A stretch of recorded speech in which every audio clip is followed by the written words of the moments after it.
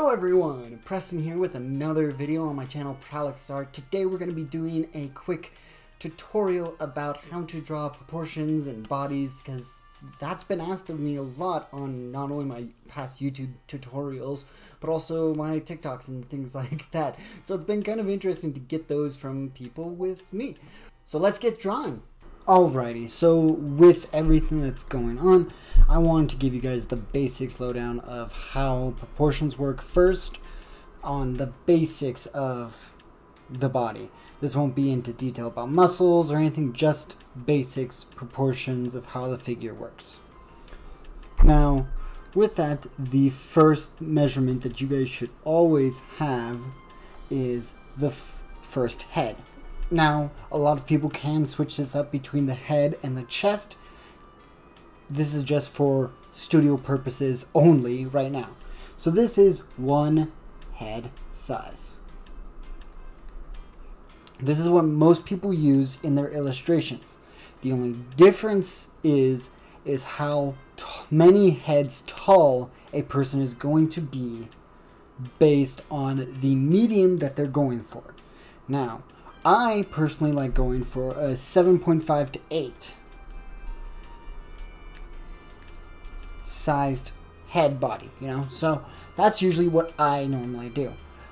But there are some places, specifically like modeling or costume design and things like that, they want to elongate the legs a little bit more, so it's more of like 9 to 10 for them. But for me personally, I just do 7.5 to 8. So we're going to quickly measure that out, and I'll get right back to you guys after that is done. Alright, so now that we have this whole situation going with the head shapes and the sizes going forward, we're going to go back down to this base layer. I'm going to bring it back up so it's above the lines. We're going to go over which each different level is. So let me go back down to number 2, get those colors. So I'm going to write in what each one of this is. So this is usually the skull / head level.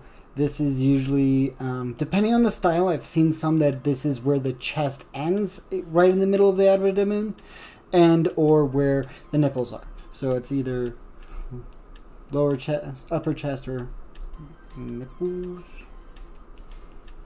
Then this one is the navel or belly button.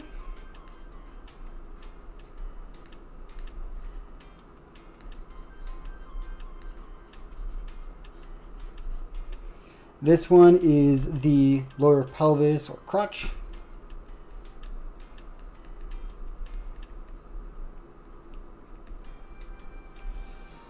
And now this is where it gets to be a little bit more on the easier or freaky side for me, because I usually skip one of these heads because it's just faster for me to skip this a little bit more than it is for me to draw it out. Because usually I just skip this line right here. I usually just skip this one because this is just the middle of the thigh.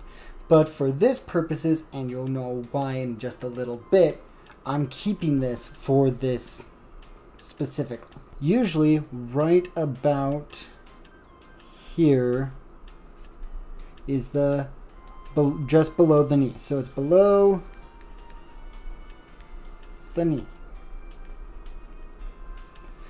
And then here, this big area is ankle and foot.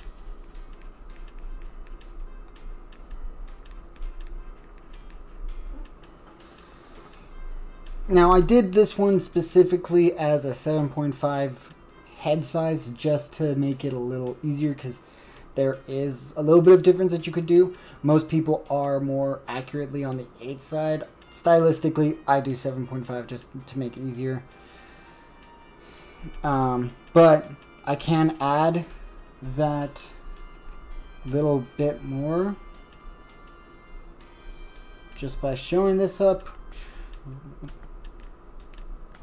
Transforming this, putting that there, and then going back here and and just doing this. And there's the bottom of the character. That's their foot. If they're 8 size, I might just do 8 for this video, just to help you guys understand a little bit more. So we're going to hide that again. So this whole area is ankle/foot and calf area. Now, for specifically some little pointers, this is where the tips of the fingers are. And you'll see why in a bit. So we'll get to that in a second. Let me just quickly... Alright, so now I'm going to be working on making everything the basic shapes. The ribs, the abdomens, the pelvis, legs, calves, thighs, and so on. Just to remember that this is a way to boost up the speed and get things going. Try to remember to use big shapes and then go small. Another thing to remember is that the head is usually 2 heads thick. Depending on if it's male or female, it depends on if it's the length side or the width side. And as well as that hands are going to be also the size of 3/4 of the head or the size of the head, because hands usually go from palm to fingertips is chin to hairline. So that's usually the proportions that you go by. That can help you out with figuring out proportions of that. One thing to also remember is that the navel and the elbows are usually at the same length in the body. As you can see right now, I'm starting to work on the base sketch for the body. I'm not going to go into refinements, I'm just going into base proportions, and we're going to talk a little bit more about what happens here in just a second and how to make things look a little bit more realistic.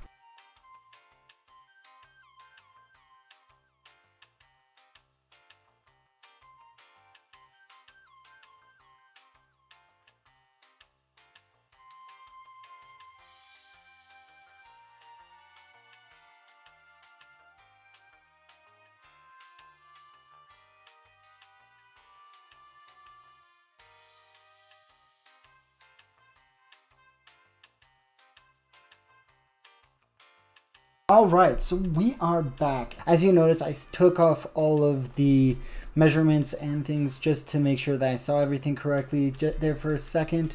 But for the most part, this is an accurate depiction of proportions. Now, if you put this back on, put on the navel, just the different things. Now, this isn't a muscle accurate one. This is proportional accurate for specific, body types and trying to understand and study how the figure works. Now, since I'm not going into too much of the muscles and everything, this is very much bare bones on what's going to happen. From here, you're going to need to start learning about the line of action stuff, because we're going to go into more of a figure drawing situation. But before we go into that, I want you guys to look a little closer at this and look at the quickness of the overlapping shapes, because depending on the form, there's going to be some overlapping shapes, like right here where it goes from here with the deltoids versus the triceps and some of the biceps. So it's going to go over a little bit and out, and we're going to just draw the forward shape of the triceps. There you go. This is something that you should try practicing, is overlapping shapes versus where they are compared to the other shapes. So now we're going to start with getting the line of action going. So let me quickly get all that set up and we'll start moving from there. Alright, so we're back. We got a layer just for the line of actions. We're going to show you guys how we can put the relationship of shapes and the measurements that we have into action. Now, line of action is the easiest way to start a gesture drawing. And a gesture drawing is a quick and easy gesture or a quick sketch of the figure. Specifically on Google, it talks about how the gesture drawing is a type of drawing that prioritizes the flow of movement, resulting in a sketchy, fluid lines with less defined shapes. Now, gesture drawing is the easiest way to get into drawing a figure fastest.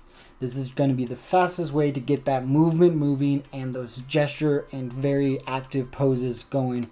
And this is what I use as a way to form my gestures. So obviously the basics of a gesture, there's two normal types of gesture drawings. There's the C shape or the S shape. Now, these are very just the basics. These are the definitions of those, but usually a C shape goes into one solid movement, while the S shape goes into two fluid movements, kind of like a river, because we're all organic. We're not stiff like rocks. This is kind of what happens. So we're gonna just get some basic gesture drawings, and I'll show you how different poses are going to have these gestures.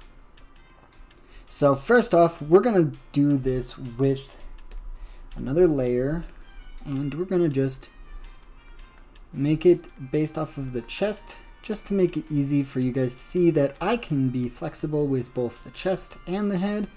You just need to understand the proportions on where things go. And gesture drawings can also help with the flow of, not just the full body, but other aspects of it as well. So let me just quickly get the gesture of this character going, and then we'll move on from there.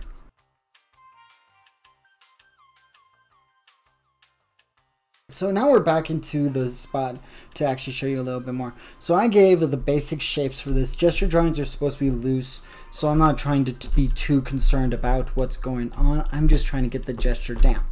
You can work on the things being a little bit more solidified later, but this is just the sketch to help you understand how to create better movement. And you can actually see the movement right here.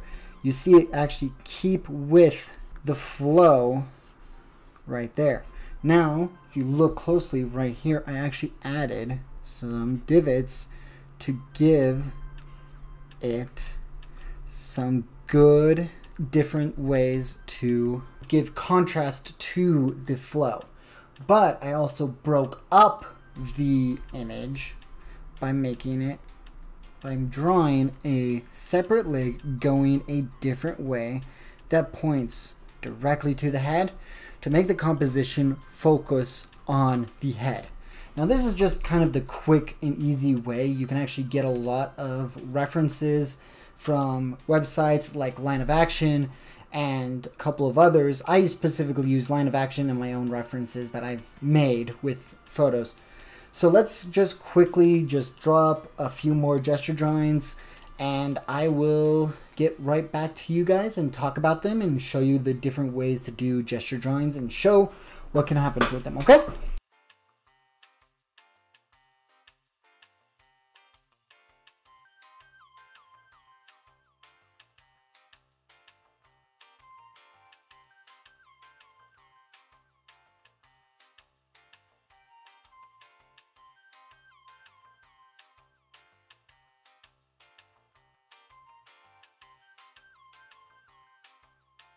Great, so now that I got this whole spiel done, we're going to go in and talk about the different ways that these poses work. Now, specifically, I used the website lineofaction.com to check this out. This isn't sponsored, this is just a resource that I highly recommend. Now, most of these, even though I use that resource, it is a very much a random figure drawing, gesture drawing resource. Most of them are fairly C-shaped. You can see the shapes going very strong, except for this one, which it was very an S shape. This one's very close to being a C or a light S, but you can actually tell the difference. Now, a lot of these, they were having a lot of overlapping shapes except for this one, so it was a lot easier for me to just be like, here's the gesture. So let's go into a little bit of the details that I can give you. So again, I just kind of go in with the gestures and just throw them on. You can actually see this happening in my other full illustrations.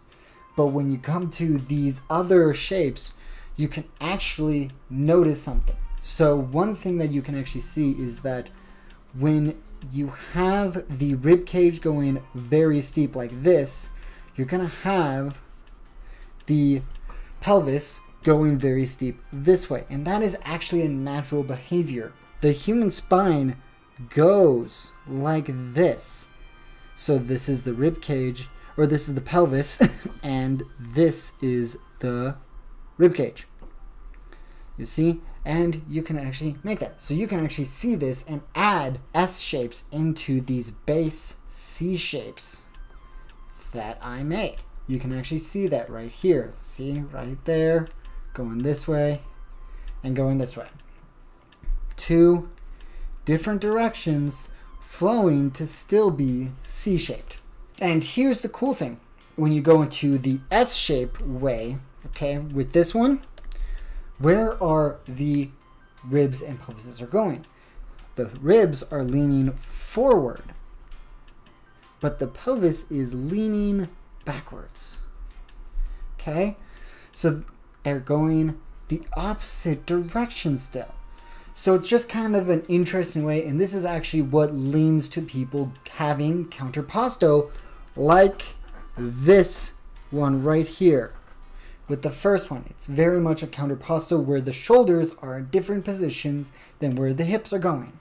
And that is what humans do to balance ourselves. Okay, so this is very nice and key. Now that I showed you guys a little bit more about my process with gesture drawings and doing figure drawings studies, let me show you how I go about from going from start to finish, from the gesture to proportions and everything, all the way till a somewhat finished figure drawing. As you're going to be watching this, if you want to look more into the details of this, you can slow down the speed with the slow down 0.5 speed down below in the screen. But let me just quickly describe what's going on here. I am actually going to be using all of the methods that I talked about today: counterposto, figure drawing, line of action, basic shapes to smaller shapes, and as well as line art and overlapping shapes, just to show that all of this can come and put out a decent figure drawing. I'm going to do this for a couple of them, and I hope you guys enjoyed this video. Thank you so much for watching. Remember to hit that like button, comment what you guys think, or what other tutorials I should do in the future, or if I should do something more specific with the body, like hands again, or even feet, and let me know in the comments down below. Thank you so much, and I hope you guys all have a great rest of your day. I'll see you next time. Bye.